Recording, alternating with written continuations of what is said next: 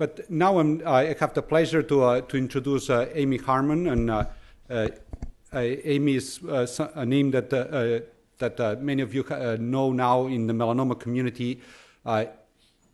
She's come especially from New York just for this event, so we really thank her for doing this and spending time with us and being able to share her experiences. And Amy is a journalist from the New York Times. She used to work for the Los Angeles Times, and she lived here in Silver Lake for many years, and then she was recruited by the New York Times. She won a Pulitzer Prize for a series that she wrote a couple of years ago on the impact of DNA analysis on human disease, and a very interesting set of articles that you can find in the New York Times website. And then she wrote this excellent series of studies of articles on melanoma, and she documented things so thoroughly. It was amazing how many people she talked to, and some of you are in the audience that she interacted, because she wanted to really learn what's about this disease, what are these new therapies, and how they're impacting. So we're honored to have Amy Harmon here, and help me give her a warm welcome. Thank you. Let me see. How do I get my stuff up here? Oh, here it is. Okay.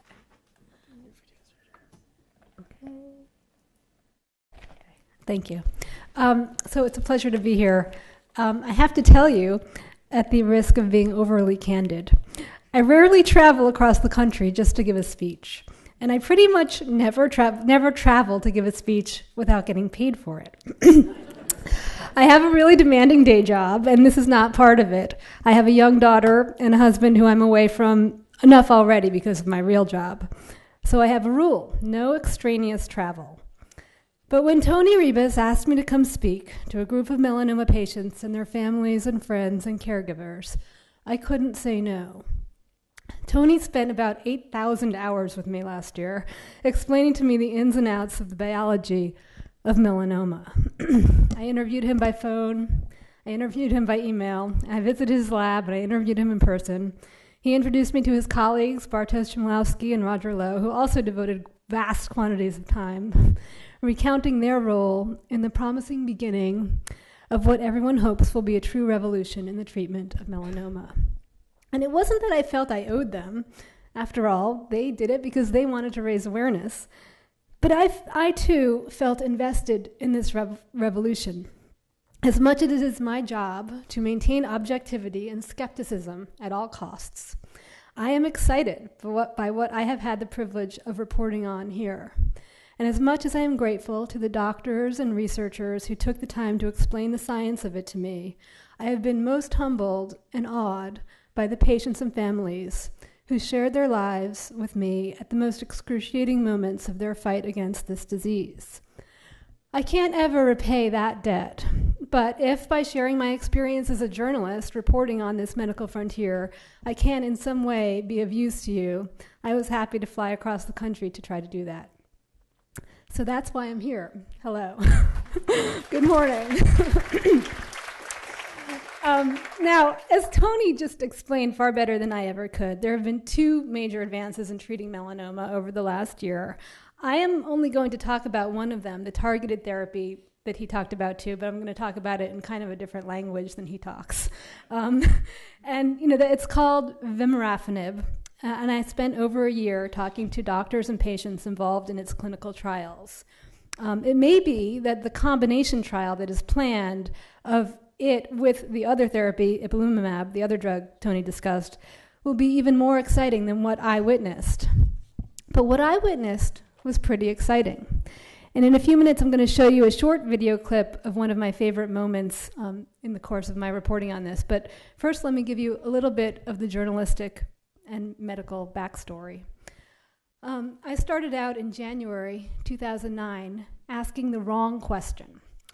I thought it would be interesting to write a story about what makes certain patients decide to join a clinical drug trial and others not. I imagined that this was a great, big, angst-ridden decision for some patients, and perhaps for some patients with some diseases, it is. But I pretty quickly learned that most educated patients with an advanced stage of cancer who are lucky enough to get themselves to a research center like UCLA will do anything to get on a clinical trial. The standard treatment for most cancers, and certainly for melanoma in January of 2009, was just not that good. If you have an advanced form of the disease, chemotherapy is not likely to cure you, and melanoma or any cancer, or almost every cancer. But in poking around for patients to talk to about this wrong-headed question, I stumbled across a trial that might be able to illuminate not just an important advance in the treatment of melanoma, but a sea change in the way cancer is understood and treated. Some people call it DNA diagnosis. This idea that melanoma or breast cancer or colon cancer is not one disease whose character depends on how its cells look under a microscope or which organ of the body it shows up in, but rather that each type of cancer, as we have traditionally defined it, is in fact many different diseases with different genetic roots, and that if you can pinpoint these roots, you have a much better chance of cutting it off at its source. I had, in other words, stumbled across the trial of the drug now known as vemurafenib. At that time, it had only a code name whose first initials came from the small company that developed it. The company's name was Plexicon. The drug was PLX 4032. But I think it's worth noting that for all of Plexicon's admirable work, the drug really traces its roots back to work by the Sanger Institute in England in the late 1990s. As the first human genome sequence neared completion, scientists at Sanger decided to study tumor cells donated by cancer patients many years earlier and stored in databases around the world.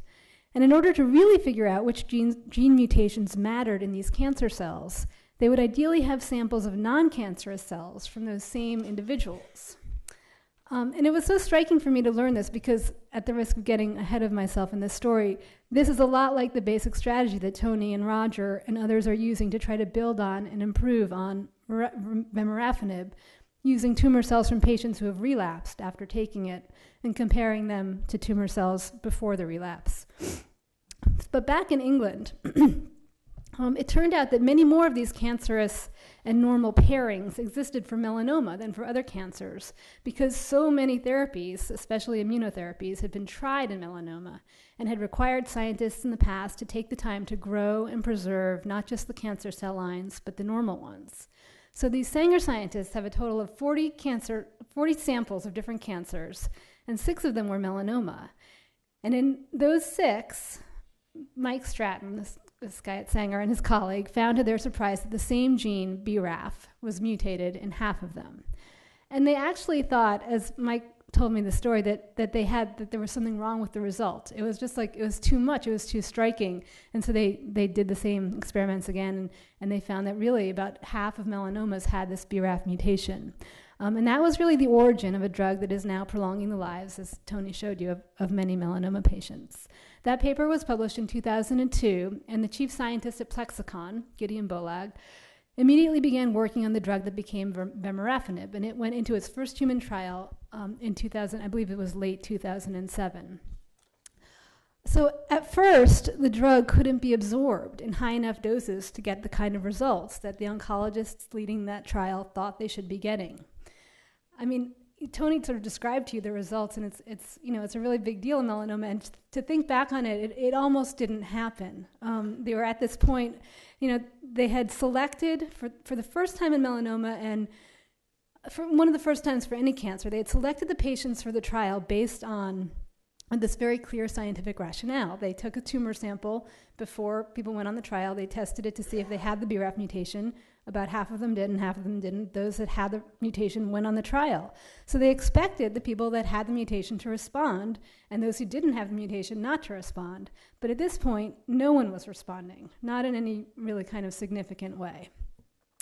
And there ensued this whole struggle internally with Plexicon and the doctors involved in the trial and Roche, the pharmaceutical giant who had by then taken a stake in the drug, about whether it was worth trying to reformulate this drug to get better absorption in the bloodstream so that they could essentially give higher doses of it and patients could absorb it, or whether they should just move ahead because they'd already invested all this money in the drug, competitors were coming along, and they knew they could probably get a small result, not the kind of result they had thought, but it wasn't hard to beat dacarbazine, the standard chemotherapy. So they thought, well, we'll probably get a drug that, could maybe still be $1 billion drug, even if it doesn't, last for that long or help that many people.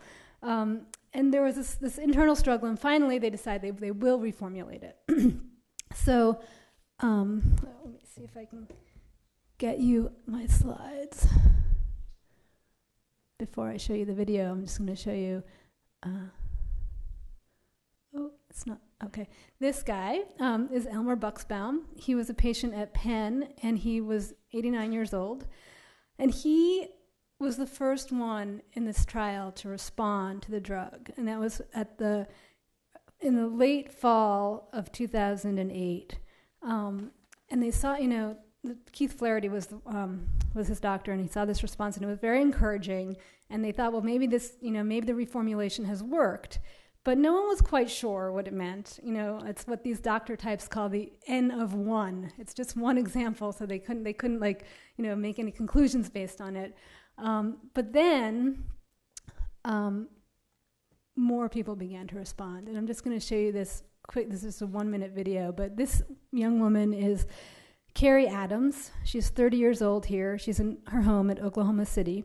She has metastatic melanoma, and she's been through chemo and interleukin, and nothing has helped her. And all we know is her tumor has the BRAF mutation, and she's taking the reformulated Plexicon drug. And this is in early 2009. But Carrie Adams did not know this. I'm a horrible pill taker, so the first few times just took me, 30 minutes to take them all. By the time she began taking the drug a year later, Roche had reworked the formula. She was given a more potent dose. And for 2 months, Ms. Adams took 28 pills daily. Then she went to her doctor for the first CAT scan results. And he comes in and he says, okay, I think I've got some really good news for you. And I was like, okay, what is it? Just so excited. He said that the scans showed a significant shrinkage in the size of all of the lesions. He said, I think we found the right drug for you. I think, that we can look at this long term. She was not alone. Across the country, the Phase 1 PLX 4032 patients were responding. What the responders shared in common was the same genetic mutation fueling their cancer. Okay, so that gives you some idea. And let's see. So it was kind of a thrilling moment for Carrie, and it was a thrilling moment for the 5 doctors around the country and one in Australia who had been recruiting patients for this trial and waiting to see what would happen. And Tony was one of those 6 doctors, and as it said, one by one. Oh.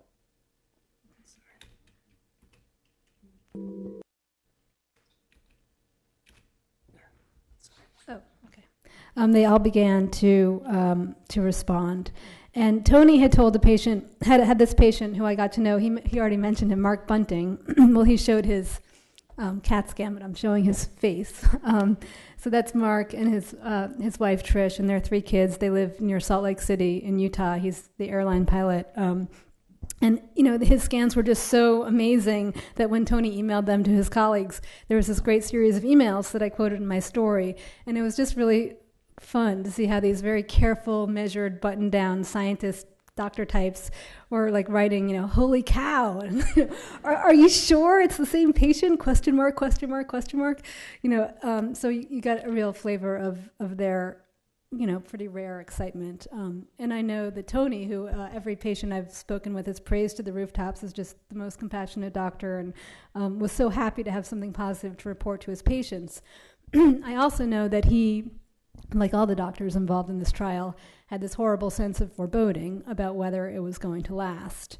And that drove him and Roger to start working on, sort of immediately on determining what made the cancer come back. So I'm just going to read a short passage from one of my stories now that I think helps sum up both this concept of a DNA diagnosis and also what it meant for the patients on this trial. This is from somewhere in the middle of my second story in the trilogy of stories that I wrote about the phase 1 trial. So here it goes. No one knows just what causes the single change in a single gene in a single cell that fuels a malignant melanoma. Randy Williams, now in recovery, had gone over in his mind 1,000,000 times the day he fell asleep in the sun at the lake when he was 16. So I'm looking for Randy here. I thought I had a picture of Randy for you, but no. Okay. Randy Williams, now in recovery, had gone over in his mind 1,000,000 times the day he fell asleep in the sun at the lake when he was 16. His feet were so badly burned he could not walk for a week. 20 years later, a mole inside the arch of his left foot turned cancerous. Was that it? Was that the moment his fate was set? Because melanoma has been linked to sunburn, especially in childhood, many of the trial's participants relived such memories. Almost certainly, each had accumulated mutations in many other genes at other moments over the course of their lives. Some may have inherited a gene that was already damaged. Once unleashed, however, any cancer seemed to rely on the protein made by a particular mutated gene to fuel its wild growth. In all of these patients, that gene was BRAF, and whatever the cause, they came to consider themselves, so far as it was possible with what has always been a virtually untreatable cancer, charmed. At least they had a chance. The patients took pills the size of large vitamins twice a day. Some gulped them down with water. Others spooned them up with applesauce. To get to the mandatory doctor's appointments where patients were given precisely 1 month's supply, Mr. Williams, a contractor with 2 teenage children, drove all night with his brother in a pickup truck. One young woman hopped corporate angel flights on private jets, whose owners donated empty seats. That was Carrie, actually. Didn't name her there, but that's Carrie. Mark Bunting used his pilot privileges to commute to Los Angeles to see his oncologist, Tony. He says, Mr. Bunting told friends as his tumors melted away last fall, that I'm the leader of the pack. Okay, so that was just, so in this trial, as Tony also showed you, almost every patient with a BRAF mutation saw their tumors shrink. It was pretty glaringly obvious to anyone that patients who were at death's door were pulled back from the brink by this drug if they had the BRAF mutation. But I have to tell you that Carrie is a real outlier. I told you that this was the video I showed was the spring of 2009, and now it's the spring of 2011, and Carrie is still alive and taking the drug and doing really well. And I know that someone else in the audience has had a similar long-term response, which is so exciting, and I have to cross my fingers that it won't change. But the more typical end to the story is the patients relapse after about 7 months. And that is why there is probably more excitement about the immune therapy approach exemplified by ipilimumab, which Tony described. Because even though it helps far fewer patients, and you can't tell which patients it's going to help, at least for some of them, it seems to be a durable remission, maybe even a cure. But that is where the work that Roger and Tony and others around the country are doing with the participation of patients whose cancer is growing again. As interesting as the first group of stories that I wrote on the phase 1 trial was, it was the last of the series that I thought was the most important and the most hopeful. I think I said in that story that Tony and Roger's work shows how much, what a Herculean effort it takes just to make a baby step. And it really does. There's just so much work involved in finding Tony described this to you a little bit, but the idea is that all these patients relapse, but they don't all relapse for the same reason. There are going to be slices of different patients that relapse for the same reason, but they have to figure out, which ones they are, and then which drug will help them after they start relapsing. So I'm going to end by telling you the story of one of those patients. I'm just going to digress very briefly because Tony brought up the 4th trial that I wrote in the series, which was about these 2 cousins. And it's a big topic, and we can talk about it in the Q&A. I wasn't going to talk about it here, but this is Thomas and Brandon. And I described to you the phase 1 trial, and then the idea was, well, we really have to prove that this drug prolongs people's lives. But Bartos and Tony and Roger were a few of the doctors who were willing to talk to me to sort of go on the record to say that this was troubling to them. The idea that the standard phase 3 randomized trial had to be performed in this context when they didn't have this thing that's called equipoise, this idea that, it's a concept that says that, doctors who are giving people drugs for a trial are supposed to really not know, like really believe there's a question to be answered in the trial about whether one drug is better than the other. And I think many doctors didn't feel that existed here. So this is Brandon, who was randomized to the control group. He got the carbazine, and he was first cousins with Thomas, who got on the trial. He actually wasn't on the phase 3 trial, but he got the drug through through another smaller trial that they were doing to sort of see how it combined with other drugs. And Thomas is still alive. I guess he actually is progressing now, but he was had at least a year of extra life as a result of this. Brandon died very shortly after he started taking the dacarbazine. So anyway, I do want to end by telling you the story of Lee Reyes, who Tony already showed a picture of him, but I have a picture of him here somewhere. Hold on one second. Maybe I don't.